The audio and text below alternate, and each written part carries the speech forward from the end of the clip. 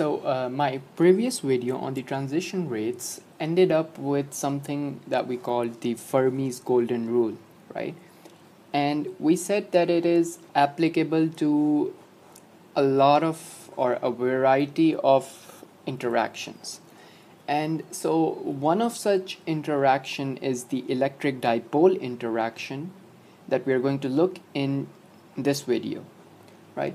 So a vital application of the time-dependent perturbation theory is to understand or study the interaction between an atom and the electromagnetic field. And this kind of a problem will eventually lead us or tell us on how the laser and atoms interact, right? Moreover, it will also aid us in understanding the lifetime of the excited states. So for how much time these states are going to be in that excited state, right? Or the electron is going to be in the excited state, right? So to begin with, first let me point this out that I'm going to neglect the interaction of the atom with the magnetic field component of the electromagnetic field. And I can do this because that this interaction with the magnetic field is actually really small by a factor of fine structure constant, right?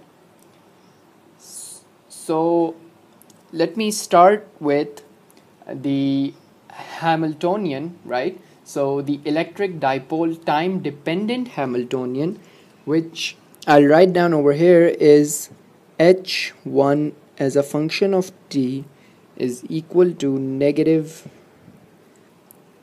d, and d over here is the electric dipole moment dot the electric field, right? And this electric field will now be time varying electric field, right? So this is the Hamiltonian of my electric dipole, the time dependent Hamiltonian. And so let's define our electric field as say your electric field as a function of time.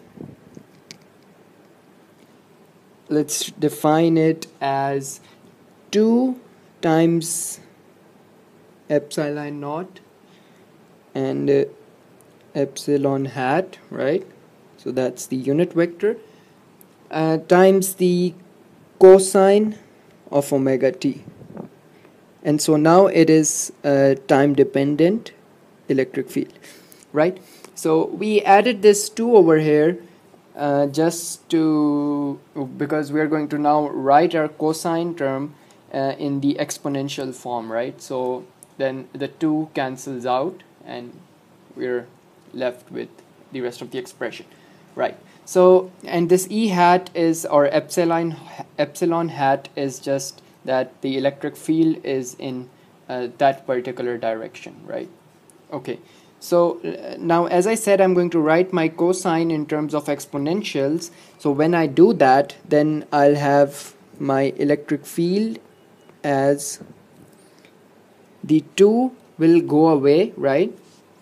And then I'll be left with epsilon naught, this thing, or actually let me just write it down over here. I'll bring that because we know that cosine in terms of exponential is opened in 2 terms, right? And so let's write it over here as epsilon hat, and I'll have my epsilon naught exponential of my iota omega t times exponential negative iota omega t, right? And we would have a 2 underneath as well, but we had a 2 on upstairs, this one, right? And so that 2 cancelled out. Okay, so now if you look at this expression for the electric field, recall that this has a same form of the time dependence as in the generic harmonic perturbation that we did in the previous video, right? And so therefore we can use everything that we did from the previous video over here, right? And the polarization of this electric field is determined by the unit vector epsilon naught, right? So let's just get that out of the way. Okay, so now also note that we shall ignore the spatial variation of the field. And why can we do that? That's simply because of the fact that the size of the atom, right, that is approximately, so I'll write the size of the atom by S atom, right, is approximately it's approximately 0.1 nanometers, right? And if you look at the wavelength of the visible light, so let me write that with lambda, right? So of visible light is approximately equal to, I think, 500 nanometers, right? Okay, so let me repeat the statement again, that I can ignore the spatial variation of the field because of the fact that the size of the atom is extremely or much smaller than the wavelength of my visible light, right? And so what this basically means now for the atom is that at any given instant, right, it will see the same electric field. So what that means is that the electric field is no longer time dependent, right? Because the atom is just going to see the same electric field at whatever time it is, right? So therefore the cosine omega t term shall drop out, right? And so this is now an approximation, right? So we can give this approximation a name, and let's call it the dipole approximation, right? So this is my dipole approximation. Okay, so let's move on to the next page, and let's see that we can now drop the time dependence term, right? And then we can identify or say that our perturbation is now actually this thing over here, that is negative d dot my polarization direction times my electric field, E naught, right? The magnitude of the electric field. Alright, so this thing over here is now actually my perturbation, right?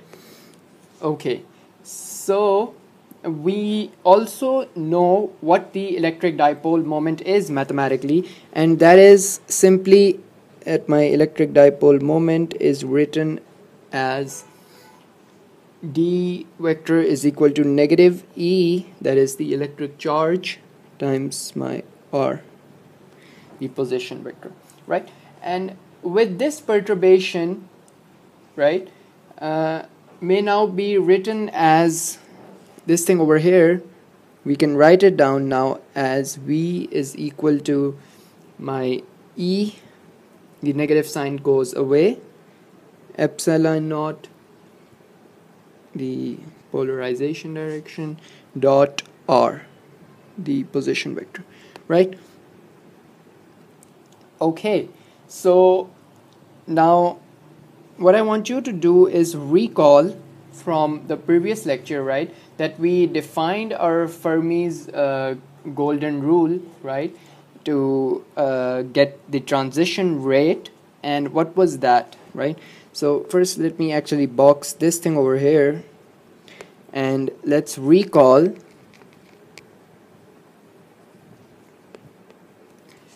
that the transition rate from going state I to state F, initial state to a final state, that is defined as 2 pi over h bar squared, and the matrix element, this thing over here, modulus squared, which is actually the probability, right, and the delta function omega fi minus omega, Right. So now we shall use this transition rate. Yeah. We will use this Fermi's golden rule to obtain the transition rate, right? And so now in place of this V over here, right, let me substitute this perturbation V. And so let's go ahead and do that, right? So when I substitute the perturbation, what I get my transition rate equation as is as such: 2 pi over h bar squared f e epsilon naught epsilon dot r, right?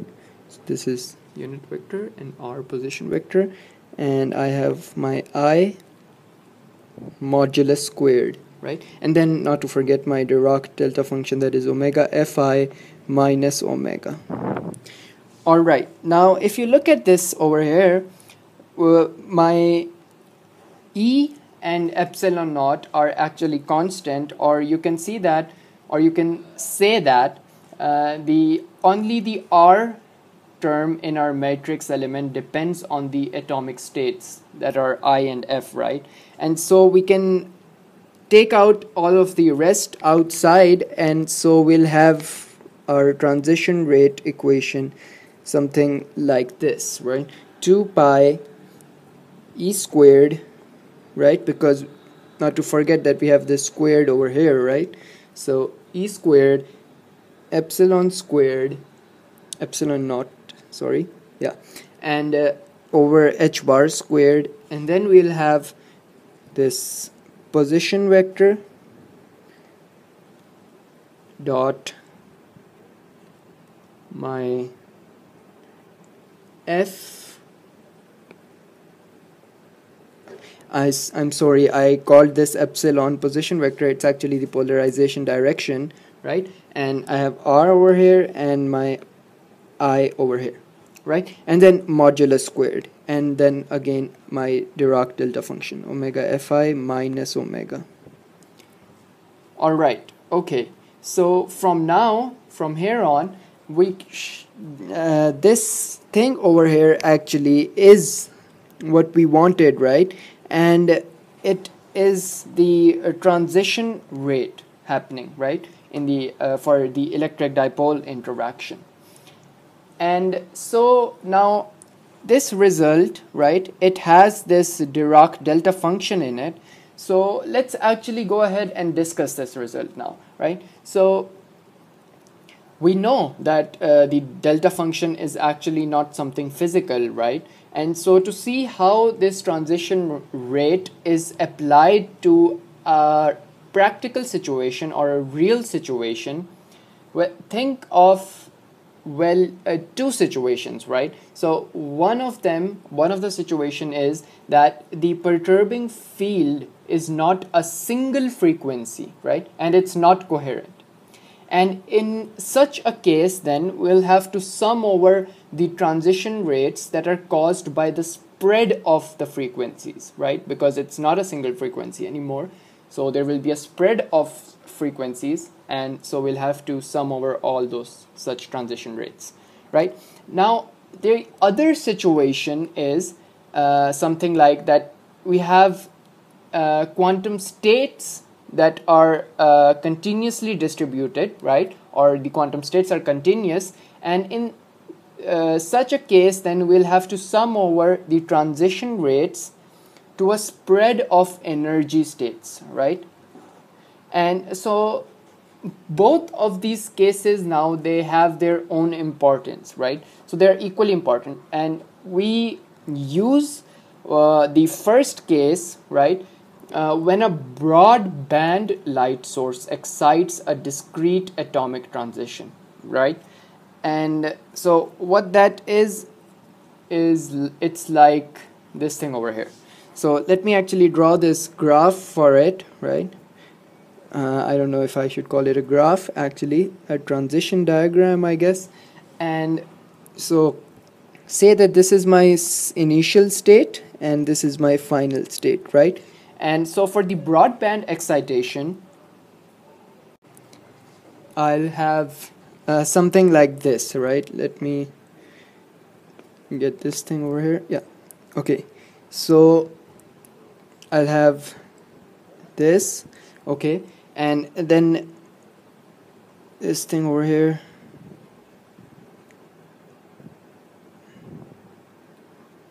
Okay. So these are actually straight lines, right? And it will look something like this, right? And so these are my discrete atomic transitions, right? Okay, so and we also have for the second case, and that is actually used when we use a monochromatic laser to excite a system to a spread of excited states, or sometimes even a single excited state, right? And so this thing over here actually is for broadband excited states, right? So broadband excited states, right? Okay, and so for this monochromatic, right? Monochromatic laser, so for that we'll have this transition thing look like this. One second. Yeah. Okay, so these are my two states, right? And this is my, again, initial state, this is my final state. And so what we'll have now is, let me just draw it first, right? Okay, and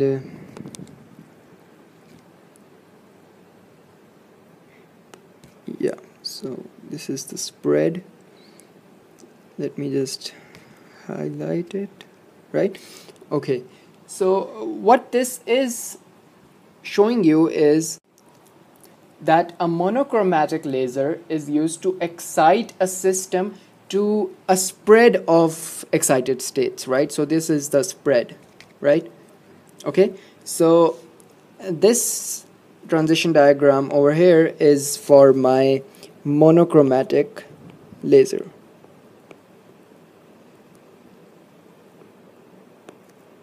Okay, right.